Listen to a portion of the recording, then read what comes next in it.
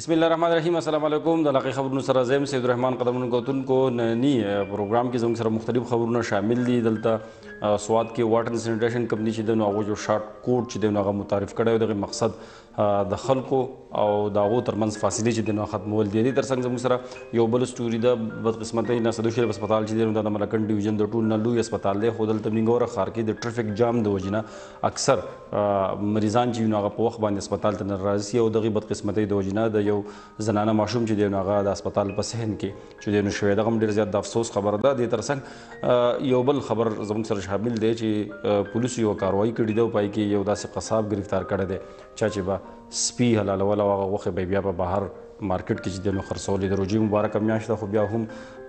د ځینو خلکو ضمیر داسې مړ شي چې هغه داسې حرکتونه کوي او دغه د روژې په مبارکه میاشت کې هم بیا داسې حرکت کول دغه ډېر زیات افسوسناک عمل دی. خو پولیسو چې دی نو دغه کار د ستاینې وړ دی، هغو په وخت باندې کاروایي کړې ده او هغه کس چې دی نو هغې د ولس مخې ته راوستی. پروګرام مخ وړاندې بیا زما سره نن موجود دی چې د پروګرام کوربه افتخار زما افتخار دا د پروګرام کې هرکلی وایي. مننه جی. افتخار روژې څنګه روانې دي؟ روژې ښه دي که نه؟ ښکته ګرمي ده، خلک بلک فریاد کوي زما په خیال، خو زمونږ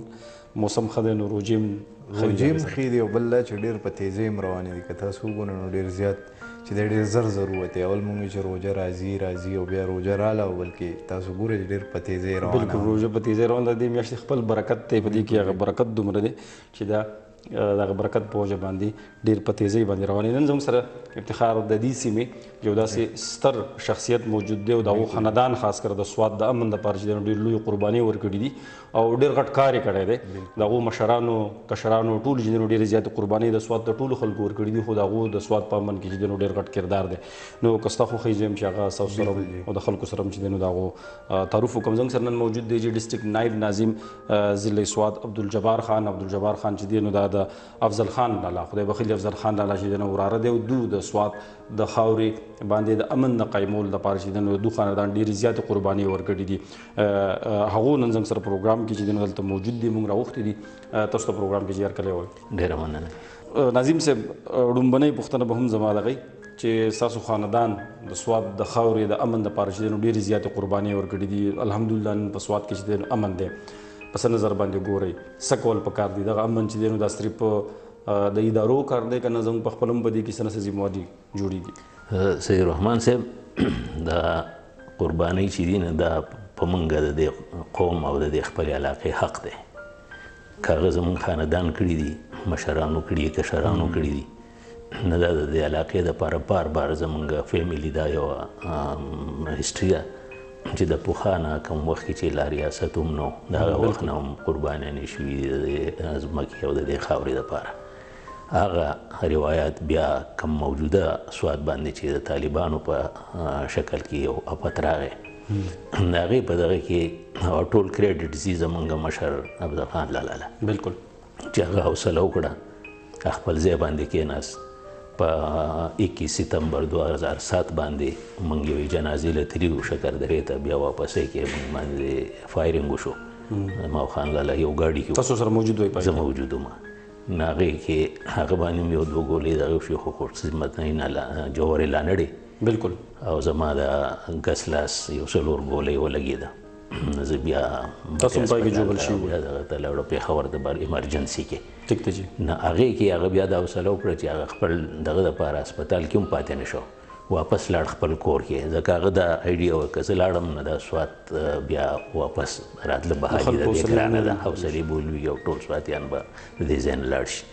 نه دا د هغه یوه حوصله وه چې هغه وشوه. او پکار ده چې هر سړی هم دغه قرباني ورکړي او د دې خپلې علاقې د خاورې دپاره چې څومره کېدی شي. بلکل زموږ فرض دی چې موږ د خاورو بدتمیز وکړو او د هغې ښځونو مخنیوی وکړو کوم چې زموږ دې خاورې ته نقصان رسوي. راځم به جي، چونکې تاسو هم په دغه کې زخمي شوي، تاسو ذکر وکړو ستاسو هم ډېر لوی قربانیانې ستاسو د خاندان. اوس راځو جي، امن راغلی دی، بحالۍ طرف ته راځو. لوکل باډي سیسټم دلته جوړ شو چې تاسو د ضلع د سوات یو ډېره غټه ضلع ده، د هغې چې د نایب ناظم یې څه ګڼئ چې لوکل باډي سیسټم چې دی تاسو څومره مطمئن یې؟ زما خواصې وخت په دې سیسټم کې ډېر وشو. جنرال مشرف وخت کې چې کم له انتخابات شو 2001 نه 2009 پورې زه د مټې تحصیل 2 ټینې ناظم پاتې شوم. بیا چونکې دا سیاسي دور چې راشي عام طور په دې کې بیا بلدیاتي انتخابات نه کیږي دا زمونږ پوجي یا ډیکټیټرشپ چې کله راغلی دی هغو کړي دي هر څه مقصد چې وږي خو داسې یو روایت پاتې شوی دی په دې دور کې بیا دا انتخابات راغله سپریم کورټ پکې دغه وکړو او هغه انتخابات وشو هغې په نتیجه کې داسې خبره وشوه چې ډېر په تادۍ کې هغه سیسټم ناپیس کړی شو هغې کې څه کمیانې شته هغې کې ویلیج کونسلې جوړې شوې په یو یونین کونسل کې 3-4 ویلیج کونسلې رالې د هغې بیا انتظامات نه و دفتر یې نشته او ټول چا کرایي په ځایونو کې قایم شو خو تر اوسه لا هغه فل پلیج دغه شوي نه دي په خپل خپو نه دي ولاړ نه د هغې په وجه باندې لږ کمی پکې شته خو بهرحال بلدیاتي نظام چې د یو ضروري سیسټم دی چې په یو وخت کې دا معطل نه دی پکار چې که سیاسي حکومت یې او که نه په مرکز او په صوبو کې خو چې بلدیاتي نظام چې دی تسلسل د دغې پکار تسلسل د دې پکار دی ځکه چې دا په لاره کوڅې کار دی قوم سره نږدې پاتې کېدي دي د هغو مسایل دي او د هغو ته یو خیر ښېګړې کار رسول دي څه کول پکار دي نظام د بهترۍ دپاره څه کول پکار دي د دې نه زما خو خپله آیډیا دا وه چې جنرال مشرف وخت کې کم نظام راغلی و چې هغه د ویلیج کونسل ناظم و نایب ناظم و نایب ناظم به بیا په بل دغې کې د تحصیل کونسل ممبر و او د ناظم چې د کونسل و هغه به د ضلعې کونسل ممبر و دا یو بل سره لینک و دا چې بل اړلته کې د یونین کونسل نایب ناظم به دلته ضلعې ته چې براغې بیا به د کونسل ممبر و بیا به هلته کې نایب ناظم د تحصیل ممبر و هغه به ټولو سره یو دغو نه یو بل نه وسایلو نه به هم خبرېده او هغه کار طریقه کار بیا هم اسان و اوس موجوده چې دي نه د دې لږ تکلیف زیات دی ځکه چې د یو بل سره هېڅ رابطې نشته ټول الغاو تغاو دی د دې کې لږ داسې ترامیم پکار دي نواز شریف دلته راغلی و جي خصوصي ستاسو دپاره چې دی نو د 100 کروڑ روپیو اعلان کړی هغه 100 کروڑ روپۍ چې دی نو پرتې دي که نه لګېدلي دي که نه تقسیم شوي دي 100 کروڑ روپۍ چې رالې نه خلکو خو دا وایي چې دا کونسل له ورکړي دي چې په څه طریقې موږ لګول غواړو نو موږ به د دې کونسل د مفاداتو دپاره ولګوو خو هغې کې دا راغی چې دا نان ډیولپمنټل فنډ دی تاسو پې ترقیاتي کار نشئ کولی نو نان ډیولپمنټل دی نو موږ پې څه کولی شو هغې کې بیا هم ډېر لوی هرډلز دي په منځ کې چې دا پې کولی شي دا پې نشئ کولی هغه پیسې تر اوسه پرتې دي د هغې نه یوه پیسه لا نه ده لګېدلې نو اوس پې موږ هم او ناظم صاحب ناستو یو ځای موږ اې ډي صاحب و زمونږ ته یو مشکل دا دی چې زمونږ د آفیس ورک چې دی نه هغه د دې سرکاري کسانو په وجه لږ ډېر متاثره په دې دی چې زمونږ اوس اې ډي دی هغه زمونږ سره د ضلعې کونسل سیکرټري دی چې کله اجلاس کېږي هغه به خامخا هلته ناستي هغه به د سیکرټري رول ادا کوي هغه سره 214 ویلیج کونسلې دي د هغه جدا دفتر دی نه زیات وخت هغه هلته کې ورکوي بیا یې میټینګونه دي پېښور ته ځي بیا چېرته کوټ پیشیانې هغې ته ځي نو ډېر کم وخت میلاویږي نو په هغې باندې دا نظام لږ ډېر متاثره کېږي رکاوټونه پکې چې ډېر راځي زیات دي نه هغه پیسو لا تر اوسه دغه نه دی شوی چې دا به موږ څه طریقه کوو او څنګه به یې کوو ځکه چې هغه وخت د هغه سره نه وي او موږ خو چونکې پبلک ریپرزنټیټیوز یو نو موږ سره خو هغه تجربه که اوس ووایو چې شته خو په هغه حساب باندې نشته کوم چې د هغه سرکار کسان دي د هغو تجربه ده د هغو په دغې فیلډ کې تجربه ده او زمونږ خو دا دی چې موږ به د هغې مانیټرینګ کوو چېرې په دې کې داسې مسحب ونه شي په غلطه طریقه اخراجات ونه لګي نو دغه موږ ته کمی دی چې هغه دغه کمی دی او دغه کمی چې دی نو کله هم د دې نظام تسلسل پاتې شي نو دغه ټول رکاوټونه او کمی چې دی هغه به د وخت سره ختمېږي پروګرام مخ په وړاندې بیا وخت شوی د وړې شاندمي او د مال واپس بیا راځو موږ سره اوسئ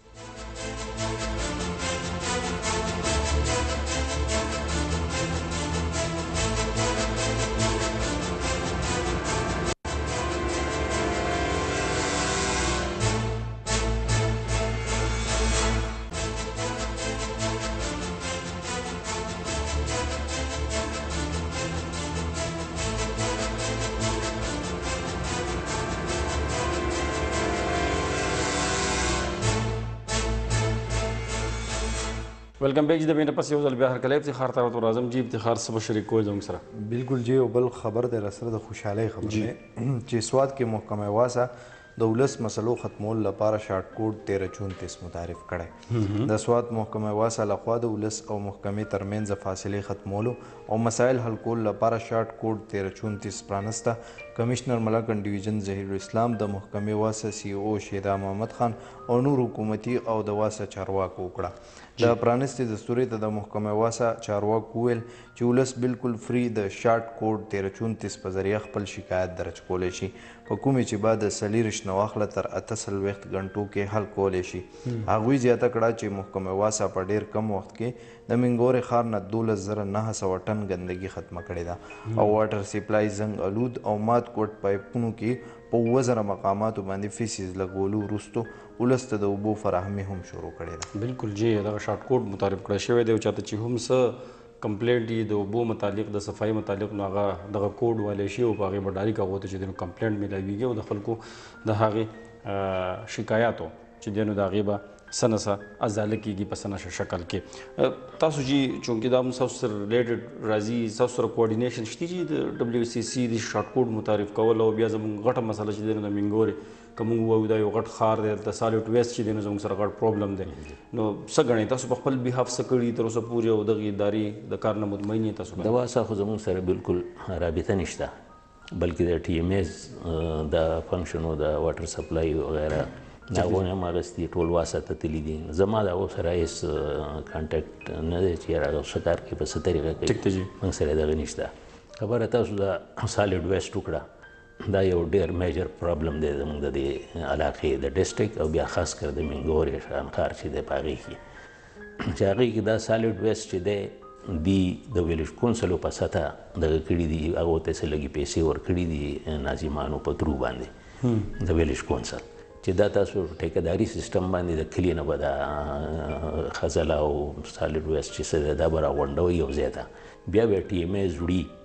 هغه به ډمپینګ پیډ ته رسوي. نو چونکې دا ډېره لرې پرته علاقه ده، نه هر ځای ته TMI رسېدی هم نه شي. بیا چې هغو کم اول خو ډمپینګ پیډ پیدا کېږي نه، ځمکې دغه دي باغونه دي، اکثر یا رهایشي علاقې دي، پکې آبادي د سوات ډېره زیاته ده. نو هغې چې راشي هغه ډمپینګ پیډ هم ډک شي، نو زیاتر به تاسو کتلي دا ګن به را خوړونو ته وزاري منګورې دا خوړ به تاسو کتلی چې ډېر بیوټیفیکیشن وشو، او چې تا خوړ ته ورشي سړي هغه دغه وشي چې یاره بیوټیفیکیشن خو مونږ باندې دي چې خالص دیوالونه باندې پینټینګ مینټینګ وشو. نه دغه ډمپینګ پیډ چې دي د دې دغه کې زه زموږ دفتر ته د چاینا امبیسډر راغلی وم، هغه موږ سره ناست وو، نو مختلفې مطالبې او دا مرګرو وکړې. بیا هغه ما سره یو سیټ باندې و، پروګرام چې ختم شو هغه ته ما وویل چې یاره زموږ یو دوه غټ پرابلم دي، یو که ستاسو په ملک کې دا ټیکنالوژي موږ دنه پیسې نه غواړو، خو موږ ته دا ټیکنالوژي تاسو وښایئ. یو چې دا سالډ ویسټ دی دې نه تاسو انرژي جوړوئ، ریسایکلینګ د هغې کېږي یا هسې ختمیږي، دغه درنه دغه کوو چې د منګورې په سطحه په دې کې داسې کار وشي چې هغه بیا نورو علاقو ته هم ایکسټینډ کړی شي. یو د موږ د څښلو د اوبو چې دا ډېره لویه غریزه علاقه ده په دې کې دغه دي، نو هغو ته یا زموږ پمپ روان شي یا بجلی نه وي. نو ما وی که د دې سیند دا اوبه داسې مونږ اورېدلي دي چې په ډېرو ځایونو کې د دریاب اوبه صفا کېږي، هغه د څښلو قابلیږي، خلکو ته ورکوي، فلټر کېږي. لکه داسې زموږ د سیند د اوبو په دې تاسو داسې یو پلانټ مونږ ته تجرباتي طور ولګوئ، یا هغه ټیکنالوژي دلته کې دغه شي چې هغه په دې منګوره دا لوډ اوچت کړي، نو نورو ځایونو ته به بیا دغه کېږي. دا دوه ډېرې لویې مسلې دي. بالکل چې دا غټه مسله ده او د سالټ ویسټ چې دی نو هغه غټ پرابلم دی.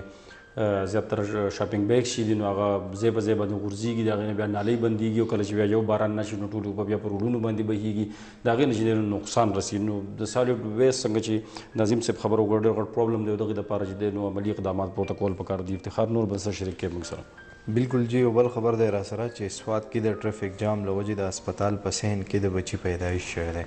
سوات کې د ټریفک جام له وجې یوه زنانه سیدو شریف تدریسي هسپتال ته وروستو راوستلی شوه، د کومې له وجې چې زنانه تکلیف زیات شولو او تر ګاینې وارډ هم ونه رسولی شوه، چې له امله یې دغې زنانه د هسپتال په صحن کې راغوزاره شوله او ماشوم له پیدایش ورکړو، په کوم چې د علاقې ولس سخت خفګان ښکاره کړی او یو ځل یې بیا د حکومت نه په کلکه غوښتنه کړې ده چې منګوره ښار تر ټولو لویه د ټریفک جام مسله دې زر تر زره حل کړی شي. بالکل جی، د ټریفک جام مسله ده ناظم صاحب څه ګڼئ جی؟ ټریفک چې دی نو زموږ ډېر غټه سنګینه مسله ده په منګوره ښار کې، ډېر غټ پرابلم دی. تاسو څنګه د خپل سټورۍ کې زموږ ټول چیز زموږ څه پلانینګ نه وي، کار کو مونږ پلانینګ نشته،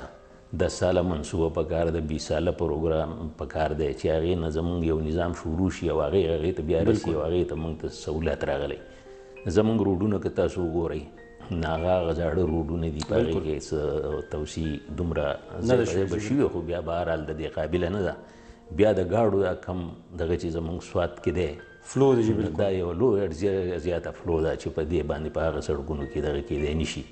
رکشې واخلئ او ګاډۍ د لاس بیا ګاډي هر قسم ګاډي دغه شي.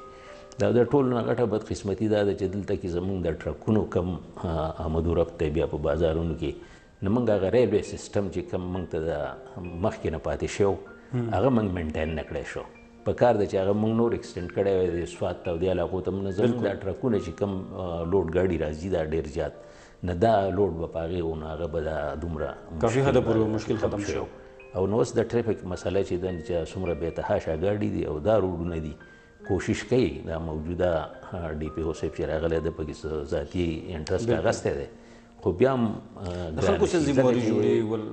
خلکو خو دا جوړېږي خو اوس لکه یو ضرورت دی بازار کې ته یو شی اخلې ستا سره خپل ګاډی ته به ودرېږې چېرته که نه بالکل چې نه ودرېږي او پارکینګ نشته داسې ریګولر چې ته هغې کې ودرې او ګاډي محفوظ ولاړي او بیا راشي نو دغه ده چې بس د پولیس او د خلکو روزانه شر دی. هغه وایي ګاډی مه ودرو نو هغه وایي زه چېرته ودروم نو دا قیسې پیسې چې دي په مخه پرچې دي دغه دي دا یو حل نه نو په دې باندې ښه سیریس کېناسته غواړي او ټول په یو میټینګ غواړي پراپر طریقه باندې چې څه د دې حل راوباسي ون ویز جوړ شي که څه طریقه وشي بایپاس چې دي دا دغه شي. ستاسو چونکې لوکل باډي د دغه سره ریلیټډ که زه یو خبر وکړم چې که د مینګور یو سجیشن بس ووایم مینګور خوړ چې دی په دې باندې غټ پارکینګ جوړېدی شي دغې دپاره تاسو سجیشن یا پروپوزل نه دی دا مخکې راغلی وه او داسې اورېدلي وو چې یاره صوبایي حکومت یې کول غواړي د خپل نمایندګانو په ذریعه باندې هغه هم ونه شوه. بیا د ټي ایم ای فنکشن دی دا نو هغو سره یا وسایل نشته هر څه دا ډېر ښه دغه دی. یو خو به دا خوړ مخامخ ښکاري نه یو صفایي به دغه وشي بل په دې باندې دا مینګورې ته چې کم پل دی د دې نه په لیفټ رایټ باندې دواړو باندې تلی شي هغه کوز پل پورې د مکان باغ د براز څومره چې تلی شي نو په دې باندې ښه پارکینګ جوړېدی شي او لاندې ته یو بوم ځکه ډېر هایټ دی د هغې نو هغه پکې هم صحیح طریقه باندې بدلی شي. ستاسو خو د چارواکو سره میټینګز کېږي لیده کاته کېږي نو تاسو ته سجیشن نه دی ورکړی په دې سلسله کې موږ سره ځکه چې هغو رابطې د دغه دوو دغو سره ما چې تاسو ته وویل چې د صوبایي حکومت اول دغه و چې یاره دا کېږي او د خپل نمایندګانو په ذریعه ایم پي ایس په ذریعه چې که د هغې نه هم خبر نه شو بیا ټي ایم ایز وایي چې دا د هغو دغه دی اوس د هغې نه خبر نه شو چې هغو پکې څه کوشش کړی دی نه دی کړی یا د وسایل پکې حایل دي یا نور هغو ته څه مسلې دي خو بهرحال دا یو ضروري ضروري کار دی او دا کور پکار دی بالکل چې دغه یو ضروري کار دی او دا کور پکار دی چې څومره په توندۍ سره وشي نو دا ښه خبره ده. خو دې تر څنګ یو اهم خبره دا ده چې زموږ یو خپل اخلاقي ذمهواري جوړېږي او کوم ځای کې چې ایمرجنسي یا ایمبولینس راځي یا داسې ایمرجنسي چې لټونو لګولي هسپتال ته ځي نو پکار ده چې هغو ته مونږ لاره پرېږدو. عموما مونږ دغه ګورو چې کله هم د چا ایمرجنسي یا ایمبولینس نو په ټرافیک کې نښتئ خو څوک ورته لاره نه ورکوي نو دغه زموږ اخلاقي ذمهواري جوړېږي دغه حالت په مونږ باندې هم یو ورځ راتلی شي څنګه چې دغه انسان په ایمرجنسي کې دی د مرګ او ژوند په کشمکش کې دی او په ایمبولینس کې پروت دی هسپتال ته وړي او مونږ ورله لار نه ورکوو نو دغه ډېره زیاته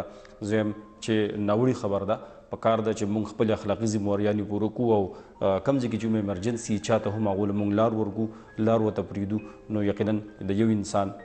ژوند بچ کول چې دی نو ټول انسانیت هغه بچ کول دی او پکار ده چې دغه عمل مونږ په خپل ژوند کې عملي کړو. پروګرام مخ په وړاندې بیا وخت د وړې شندمې او د مال واپس بیا راځو مونږ سره اوسئ.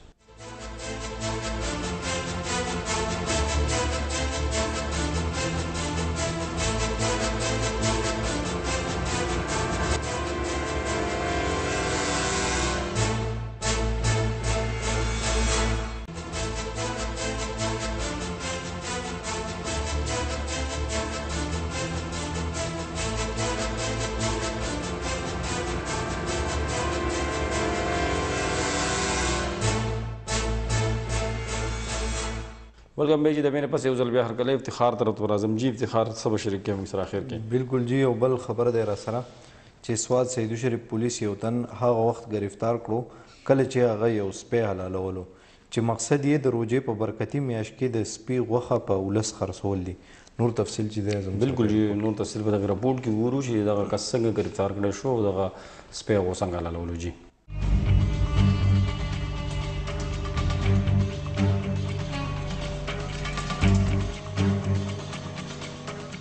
سوات سری شریف ګلکته کې پولیسو یو کاروایی کې مقامی تن هغه وخت گرفتار کړو کله چې هغه روژه ماتي ته نږدې یو سپی حلالولو. پولیس وایي چې عادل نومي تن دغه سپی ډومبنی په ګډو وجلو بیا وروسته ترې سرمن او کولمې لرې کړې او خپې ترې هم کټ کړې چې مقصد یې د سپي دغه غوښه د روژې په مبارکه میاشت کې په عام خلکو خرڅول وو. ولي سوچو سیدو شریف طارق خان او ډي سي پي پیرسید خان دغه ناوړه ګام په وخت کاروایی سره ناکامه کړی. زه اوس یو زموږ ته اطلاع میلاو شوه دغه شانتې یو ځوان دی او سپی دا کړی دی هغې نه سرمن وباسي. ایس صاحب ته مې اطلاع وکړه فوراً موقع ته رالو. تاسو هغه سپی هم لیدو هغه ځوان هم ولیدو چې د هغه سپي نه یې خپې کټ کړي دي سرمن یې ویسته. اوس مزید انټاروګیشن وغیره به کوو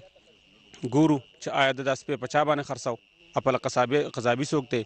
نو هغه ډیټیل به انشاءالله ډېر زر ستاسو ته وړاندې شي. روټین په ګشت باندې و ډي سي پي صاحب وزه وم او اے سی صاحب هم راوتی و نن روژه وه نو موږ ته اطلاع میلاو شو دغه شانتې چې یو کس دی هغه چې لګیا دی سپی دغه کوي. موږ فوراً سره د نفرې رالو سره د اے سی صاحب دلته رالو واقعي هغه هر څه موجود تاسو هر څه ولیدلو دا کس سره چاړه ټوک او دا کس په خپله تاسو ولید هر څه ورسره ریکور شو بالکل دی لګیا و خپې ته کټ کولی او باقاعده هغه دننه یې تش کړم دی مطلب هغه کمې کولمې مولمې دا یې ترې لر کړي دي او باقاعده بس سرمن لر کول ترې پاتې و. چرګان یې پرېښو غوښه به هم پرېږدو نو دا خو خبره نه ده که نه نور خو دا ایس ایچ او صاحب په ټایم راغی ای سی صاحب راغی. ایډیشنل اسسټنټ کمشنر حمید بنیری وایي چې ملزم دغه سپی مارکیټ کې د عام غوښې په شکل کې خرڅولو اراده وه ولې د پولیسو او انتظامیې په وخت کاروایی ملزم په موقع گرفتار کړی او د قانون مطابق به ملزم ته سخته سزا ورکولی کیږي. نو کریډ ورکوم ایس ایچ او طارق صاحب ته ډي سي پي پیرسید صاحب ته چې دوی د انټیلیجنس ریپورټ باندې دومره زر ایکشن واغستو. د دې سره خو به لومبۍ خبره دی چې مونږ هغه خلک چې دی کې نور که څوک انوالي چې هغه خلک مخې ته راشي چې څوک پکې دی کې انوال دی او دی خو به خپل دغه وخت لیدنه مونږ به انټروګیشن وغیره ټول ډي سي پي صاحب دغه کې خو دومره یعنی مونږ دې روجې ته به وګورو دومره زیات مونږ هغه مورالي دومره زیات ګیرو شوي یو چې اوس دا حالت دی چې د خرو د سپو سره دا چل کېږي او بیا خلکو باندې خرڅېږي. پولیس وروسته ملزم گرفتار کړی او سیدو شریف تاڼ کې په حوالاتو کې بند کړی دی. جی تاسو وکتل چې دغه تن پولیسو گرفتار کړی دی او یقینا چې د روژې مبارکه میاشت او د روژې په مبارکه میاشت کې بیا داسې عمل کول دغه ډېره زیات د افسوس خبره ده. موږ ټول مسلمانان یو په خپله موږ له اخلاقي اقدار چې دی نو موږ له دغه شیزونو اجازت نه راکوي پکار ده چې موږ د شیزونو چې دی نو مخنیوی وکړو خاص کر د روژې په مبارکه میاشت کې. څه ګڼئ جي نظیم صاحب دغه یو عمل کس چې دی نو سپی لالی هغه بیا غوښه خرڅوي د روژې مبارکه میاشت کې داسې چل کول ډېره د افسوس خبره ده چې دا یو زمونږ ډېر لوی مذهبي تهوار به ورته مونږ وایو روژه. بالکل جی چې دا دی او په مونږ باندې د هر شي نه ځان ساتل پکار دي. بیا داسې عمل کول لکه تاسو چې وایي چې یو سړی دی یو قصاب دی هغه یا پبلک سړی دی سپی راوستی دی هغه یې لال کړی دی د هغې غوښې خرڅوي. بالکل دا بهر ملکونو کې مونږ اورو جرمني کې وایي هم داسې دغه و چې کله هلته د مسلمانانو اختر راغی هغو بورډونه ولګول چې د مسلمان دپاره به ریټونه چې نه به دومره راکوزي. بالکل هغه خپلو خلکو دپاره هم د هغو کله کرسمس شي یا داسې مذهبي تهوارونه شي هغه ریټونه کوز کړي. زموږ بدقسمتي دا ده چې زموږ ریټونه وخیږي او دې ته ساتو هغه ذخیره اندوزي وکړو چې هغې وخت کې بیا راوباسو چې روژه راشي یا اختر راشي داسې زموږ تهوارونه دا ډېره د افسوس ولې مونږ وجي دا ولې زموږ ضمیر اوده دی که نه ولې مونږ د دې روژې د مبارکې میاشت دومره خیال نه ساتو. څنګه تاسو ذکر وکړو چې غیر اسلامي ملکونه یا هغه ریټونه کم کړي مونږ یې سیوا کړو خپل مسلمان ورور چې دی نو لوټو ولې اخلاقي اقدار ولې زموږ ورک شوي دي. هغې ملکونو چې کم اصول خپل کړي دي دغه ټول اسلامي اصول او اقدارو هغه خپل کړه لاړه سپوږمۍ ته وخاته. بالکل او مسلمان په خوله باندې خو موږ وایو هر سړی موږ خپل ګریوان کې وګورو چې موږ څه کوو نو چې وایو یو او کوو بله نو د هغې دا نتایج دي چې موږ په شا روان یو او خدای دې خیر کړي چې یاره کوم ځای ته برسو. دا څه پیغام ورکوئ اخره کې څنګه چې تاسو ذکر وکړو د روژې مبارکه میاشت څه کول پکار دي. ټیک ته حکومت د طرفه به چې دی نو څه نه څه کمی په هر ځای کې حکومت په د پرایس کنټرول چې دی نو خیال نه ساتي خو بحیثیتي مسلمان موږ له څه کول پکار دي روژې مبارکه میاشت په وله سره څه پیغام ورکول غواړئ خلکو ته. روژې مبارکه میاشت خو لکه څنګه چې تاسو ته ما وویې چې هر سړي دا ذمهواري جوړېږي د خپل حده پورې بیا د حکومت د حده پورې چې موږ څه کولی شو او خوا کې څومره بې څوکه کسان دي چې هغو د روژه ماتي هم درک نه لګي، د پېشمني هم درک نه لګي چې موږ دا خپل وسایل چې دي څومره چې دي د هغو سره شریک کړو او هغه په دې کې شامل کړو او بیا د حکومتي په سطح باندې داسې پلانینګ وشي چې دغه خلکو ته د ډېر مخکې نه د هغو ته څه ورسي او هغو پې د یوه میاشت خوجه چې ده چې دا پې په صحیح طریقه تېره شي. او بله هسې که تاسو د روژې نه علاوه یو خبر وایي چې زه سره شیر کړم. بالکل زمونږ سوات یو سیاحتي علاقه ده، بالکل ټوریزم ټوریزم علاقه ده او د دې ټوریزم دپاره زمونږ امن و امان چې دی دا یو لازمي جز دی، د دې نه بغیر زمونږ هغه ټوریزم چې دی دا نشي چلیدی. او دویم پسې بیا زمونږ مواصلاتي نظام چې د سړکونو دا مدرب لکه ټریفک جیم ویلی شو، دا ټول خبرې پکې رالې نه چې دا د منځ نه لرې شي. نو سوات کې ډېر لوی قدرت وسایل ورکړي دي، اوبه ډېره زیاته ده، ځنګلونه دي، داسې یخې علاقې دي پکې چې په سخت اوړي کې په هغې کې سړی به بړستنه غوندي چې هغې ته لاړ شي، هغې ته روډز ورسي. نو زما دغه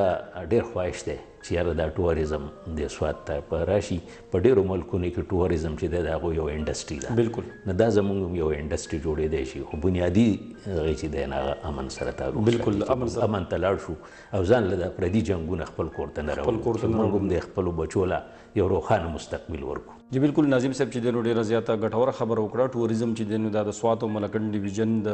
چې دی نو یو هب په شان ګڼلی کېږي او پکار ده چې د دې پرمختګ دپاره د ترقۍ دپاره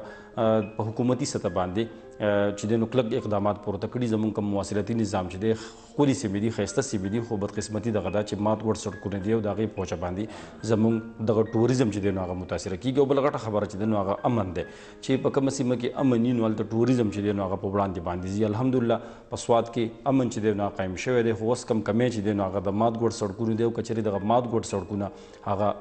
جوړ کړی شي نو یقینا د دې ځي ټوریزم چې دی نو هغه مخ په وړاندې باندې تللی شي. او که موږ وګورو نو 13-15 کاله تېر شو، په کار د موږ عام خلکو له سوچ په کار دی چې کم لیډرشپ دی چې هغه د دې خاورې سره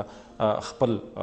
کردار چې دی نو هغه په ایماندارۍ سره سرته رسولی دی او د خپل وټ که څه استعمال وکړی شي نو یقینا زه یم چې دا علاقه ډېره مخ په وړاندې باندې تللی شي. دې تر څنګ ناظم صاحب دا هم وویل چې د روژې دا مبارکه میاشت او د روژې فلسفه هم دغه ده چې د څنګه چې د خپل کور خیال ساتي نو دغه شان په خپل غیر چاپیره ماحول کې هم د غریبو خلکو خیال په دې روژه کې ډېر زیات او لازمي ساتل چې دی نو هغه پکار دی. پروګرام وخت پای ته رسېدلی، موږ ته راکړي اجازت. د لوی الله په امان.